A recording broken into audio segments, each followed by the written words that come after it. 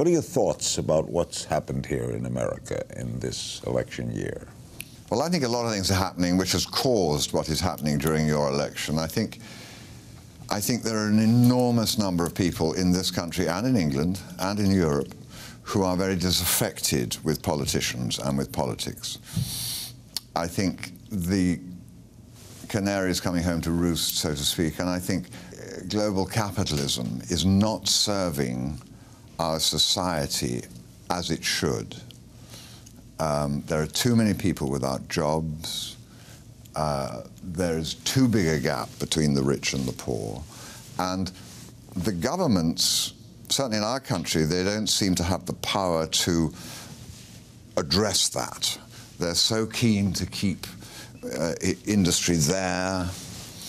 They're so keen in London to keep London as a financial centre, so they want it to be unregulated. And unregulated capitalism, you know, I've always thought that capitalism is like water. We need it to live,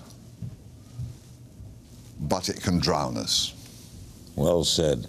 And I think there's an element of that happening. And so, when you get this disaffection with politics, then I think you get people like we had a man called Nigel Farage at home, which led to our Brexit. You have Donald Trump, who speaks what I call barhouse language. He speaks to the guys on the street. And no one's ever happy with government.